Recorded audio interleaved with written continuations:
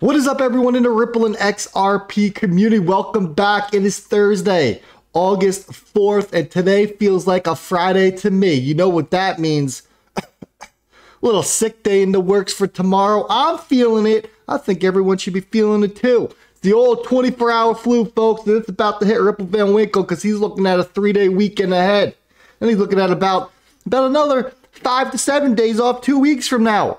Why not? That is the question you should be asking yourself. But in all seriousness, let's talk about what we're about to talk about. Let's talk about a liquidity crisis that might be coming, that might be here, might be amongst us right now. We're going to hear a short clip. We're going to go over, we're going to review it, then we're going to talk about the role of XRP. The role, the position, how it has been set up and defined, dating all the way back to about 2017, and how we have come to a point where I feel like we are at this certain breaking point where XRP is either going to step out of its shell and completely take over this crypto space, or we're going to see something bigger at play come in hand in hand. How about the IMF?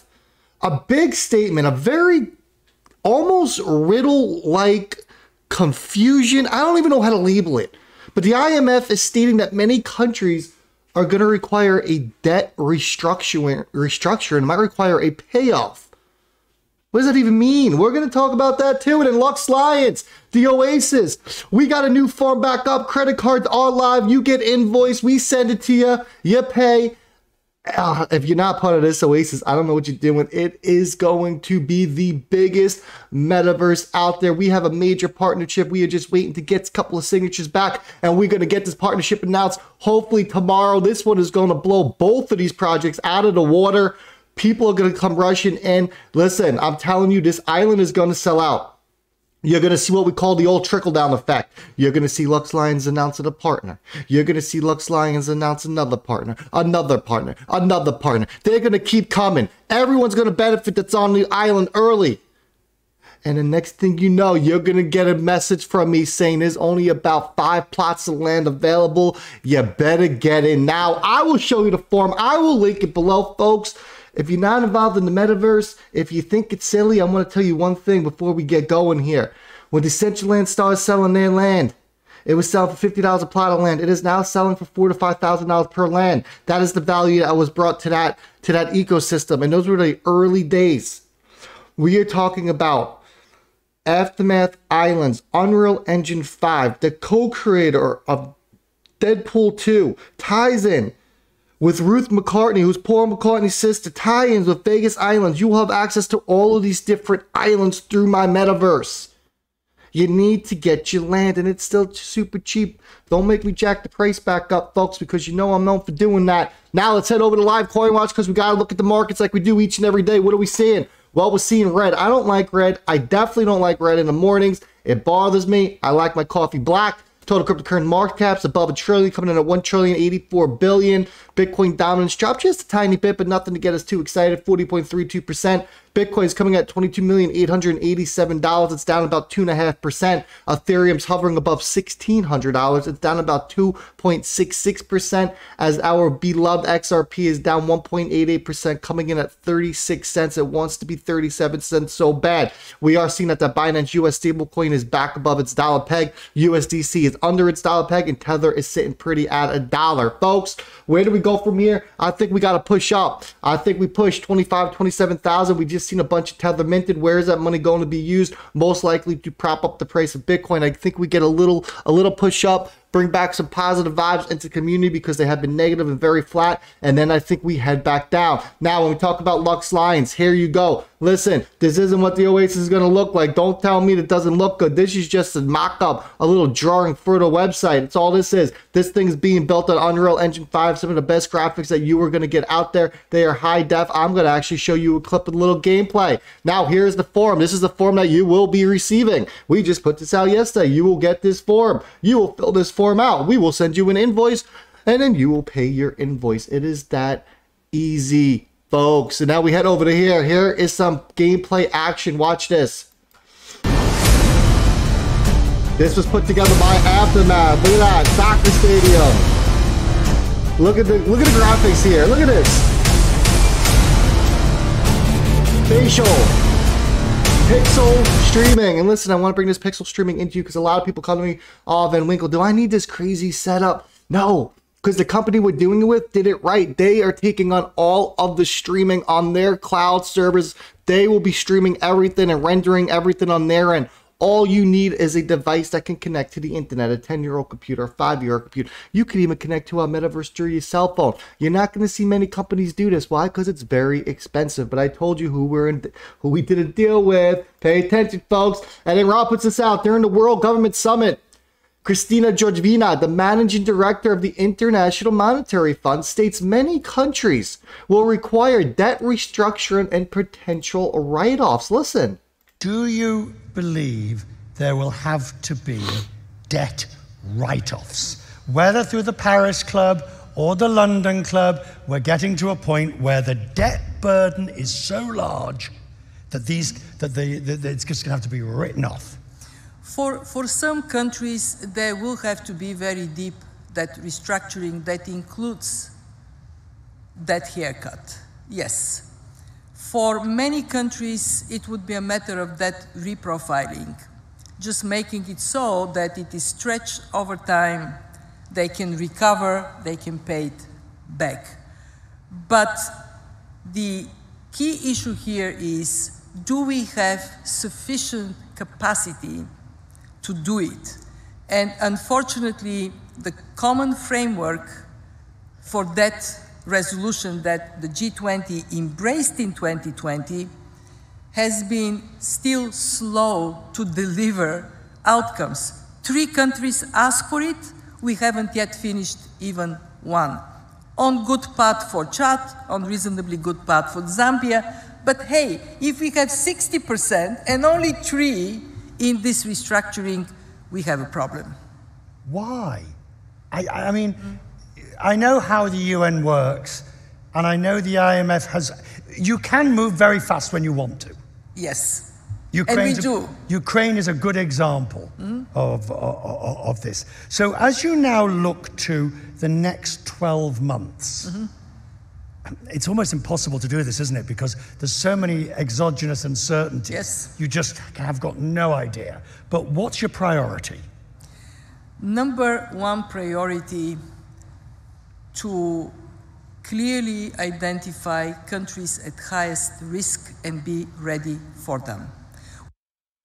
Very, very interesting comments coming out of the IMF requiring some debt restructure and potential write-offs. Who is going to be the savior? What currency is going to be the savior is the better question here. Could this finally be a shift where we start talking about bringing a digital asset into a basket of currencies? Time will tell, folks. Now let's get into Liquidity Explained. This is by Ripple. This is 2018. This is really what got me excited back in the day. Remember, I was involved in 2017. Ripple comes out with this article in 2018 talking about liquidity. This is important. Stay with me on this because this is going to tie into where we are going with this liquidity crisis. It says for routine domestic transfers like a debit card purchase or paper check deposit, liquidity is generally high because financial exchanges normally execute a single currency. But when you assess liquidity for international cross-border, the oil begins to thin and performance breaks down. Why? Because you're looking to introduce one currency for another. It introduces a price and time variance that could impact pricing on each side of the exchange. And no one wants to lose, right? Price goes up, someone's going to lose. Price goes down, someone is going to lose. So what do we come out with? Well, the stability of the transaction, therefore the liquidity and their increased risk and cost. Ripple goes on to state that digital assets can be used to lower the cost and improve the speed of liquidity for cross-border transactions, especially in new emerging markets. To be successful, a digital assets must be designed to settle transactions quickly. For example, Bitcoin, great store of value, poorly suited for a transaction because it can only do 16 transactions per second. Folks, me and you can get everyone into a room and we can break the network. We can clog it up if we all do a Bitcoin transaction all at the same time. Think about that for a second. By contrast, a digital asset like XRP settles in mere seconds, and can handle 1,500 TPS, a throughput on par with Visa and other card networks. This is because XRP was created specifically for enterprise use to provide liquidity for international transactions. So you can see they're setting the stage here. XRP, you know, back in the day it was called XRapid. Now they just got the one product suite. They push it out. And what are they looking to do? Provide liquidity for cross-border payments. Well, it leads us into this clip from Greg Moreno talking about, and another warning from him about a liquidity crisis that might be on the way. Listen. We, you and I, the greatest thing or the greatest danger that lies in our path here is a liquidity lockup. You know that. I've covered it a million times. A freezing up of the entire system. Now, why would that happen? Well, the system itself is insolvent. It's insolvent. It operates on a debt-based model. Without more debt being created out of thin air, without central banks doing their thing, colluding with perverted governments to create reasons to pull cash into the now, crisis to crisis, expanding of wars, buying debt. This whole system is just over. Okay, so the system is insolvent. That we can establish. Okay. Now, what is going on here is some kind of yield curve, debt market management. Obviously, debt market management, well, that's been going on since the last meltdown here. Central banks buying it all, period, the end. Now, these gyrations that we're seeing here, and it's getting mainstream media attention here, yes, it is dangerous. There's no doubt about it. And these cycles that we're seeing, to me, appears very obvious that this is the action of central banks trying to keep the debt market stabilized. Do you understand? And the only way they can do this is by creating cash out of thin air, adding digits to a screen in any amount they want, and getting into the market and buying the debt. Central banks, people, you know this better than anybody on the freaking planet. Despite what people might think, they're not magical. They don't have any powers. Listen, he's a very smart guy. Everything he's talking about leads us back to XRP and what it was actually built for. Liquidity, cross-border transactions, and bring that additional liquidity to the markets. What is this going to solve? Well, hopefully it will solve them from stopping to print extra zeros on the books. And then this reminds me, Mark Phillips, excuse me, back in 2019, put this article out where he talked about XRP will be a world reserve currency. And he talked about how the U.S. debt was growing and all the world's debt, and talked about the Federal Reserve and how you can introduce a new reserve currency and how XRP was perfectly positioned for it because it can provide liquidity for the foreign exchange reserves. I mean, look at the world economy. Folks, sooner or later, something has to give. XRP has been around for quite some time. It has not been dethroned out of the top 10. Despite all the FUD, the tactics, everything going against it, and we see all the building and the adoption around the world, I firmly do believe there's a bigger agenda at play for XRP as a whole. Excuse me, I don't have it in my throat. I'm going to leave it there. A lot of interesting times ahead of us. Get to the Lux Lines Oasis. I'll link that form below. Fill it out. Let's get you paid. Let's get you some land. We got the map coming out soon.